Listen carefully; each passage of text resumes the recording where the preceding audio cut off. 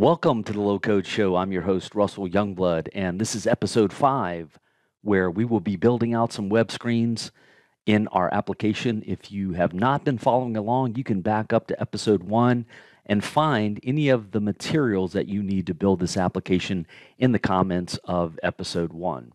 So we'll build upon our data model and the application that we've already built here by adding some functionality to the pre-built screen. So if you're ready, let's do it. Okay, before we get started customizing these screens, let's step back and take a look at what we've already built in the application. Notice that on our main page, we have a number of different products we can sort by price, and this screen was built from one of the OutSystems templates. I can click on the products link, and it takes me to a list of the products, as well as customers and the shipping companies. Now, each of these screens has a list of either products, customers, or shipping companies. And you should be able to click on a link, and that takes you to the detail screen of each of these. So I'm going to go back over to the home screen. And then in this video, we'll continue to customize these screens as we need to in our application. Okay, back in Service Studio, the IDE for development, you can see all of our screens here under the interface layer. And real quick, I'm going to switch to the data layer. And let's just take a look at our entity diagram, just to refresh your memory on the different entities that we've created for this application. So here's what we have so far, and in this video, we're going to focus the next steps on working with this orders entity. So back to the interface layer, I'm going to double click on the main flow, and this is where we, of course, can trigger the accelerator that builds out master detail screen sets very, very quickly. So with the main flow selected, I'll go back over to the data layer, drag and drop the orders entity out to the flow. And then, of course, it's going to trigger that accelerator in OutSystems to build out 2 different screens. One screen will contain a list of the orders. We can double click on that screen, open it up, and we can see the template there. And then if we go back, we can, of course, click on the order detail screen, and we can see the detail screen that should map to each one of these orders. So with those 2 new screens created, I'm going to click the one-click publish button. We'll go ahead and publish that up to the server. And now we have all of the screens that we really need for this particular application. So in the next couple of steps, what we'll do is we will continue to build upon these screens and customize these screens in the application. Okay, for the next steps, what I think I'll do is go ahead and focus on the order screen, and I'm going to make some basic changes here. So first of all, I noticed that the column header here says customer ID, so I'm going to go ahead and change that. We'll change that to customer name, and then there is a link here on the customer name that links us to the order detail screen. And I'm not too fond of that. What I would prefer is maybe an icon, so I'm going to choose right-click and choose unlink to unlink that, and then click on the column to the furthest right-hand side of the table, and ease up to the top, click on the Add New Column to the Right icon, and we'll add this column over here to the right. And this is where we're going to add a custom icon to link over to the order detail screen. So real quick, in the toolbox, I'm going to do a search for the icon widget. I'll drag and drop that into the new column. And then we have this window that will allow us to search for an icon. So I think the pencil icon would be a good idea for this because that's what we're going to click on to edit the order detail. And then we will right-click on that new icon, choose the Link To option, and then link it on over to the order detail screen from the flyout menu. So you can see that here. And of course, we're going to need to pass over the order ID so that when we get to the detail screen, we know exactly which order that we're editing. So I'll click the one-click publish button. We'll go ahead and publish those changes. And very quickly, our order list screen is ready to go. Now what we'll do is go ahead and start to work a little bit more on the order detail screen. So I'll navigate to that screen by double-clicking on it under the interface layer. And here's where we're going to go ahead and modify the screen so that there's a little bit more detail about the actual order itself. So at this point, what we want to do is add another form to the screen that will allow us to add the line items. So we'll go ahead and delete the image there. And then we'll need to go ahead and add a new variable to the screen. So I'm going to right-click on the order detail screen, add a local variable, And let's see, we'll just give that variable the name of order line. And then we're going to have to make sure that the data type is set to order line as well. And that should take care of that. Now we'll go over to the toolbox over to the left, drag the form widget out to the container. And then we can simply drag and drop the new variable that we've created into that form, and it will actually create the form objects that we need. So there's one extra here at the top that we don't need. I'll right click and choose delete to delete that one, and then also delete the associated label. So very quickly we have the form that we need to capture, the product, and then the quantity or number of items that would be ordered associated with that product.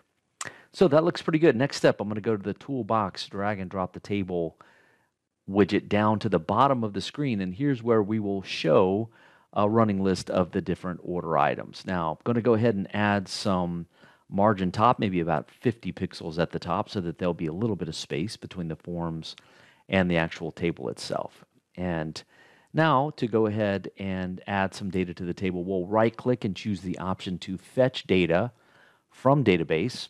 And so we'll need to create an aggregate, which will produce a list to drive this table. So within that aggregate, of course, we're going to need the order line entity. We'll go ahead and drag that in.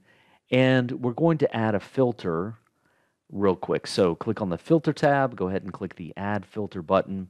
And I'm going to use the visual tree down at the bottom to build this particular filter. And what I'm looking for is the order ID from the order line entity, and I want to make sure that that's equal to the input parameter order ID. So you can type this in the window, or I find it's just faster to use the tree down at the bottom left.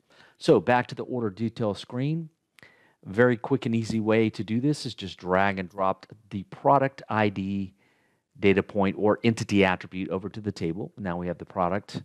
And then, of course, what we want to do is add the quantity. So the idea is that as you add these products to the order and the quantity, it should refresh the table down at the bottom, and we can see a running list of the products and the quantity of those products as they're added to the order. So this looks pretty good. Now I think what I want to do is go ahead and work on the action associated with this. We'll change the button name here to add item, and then double click on the button. That will open up the flow so that we can begin to work on the action flow for this particular action.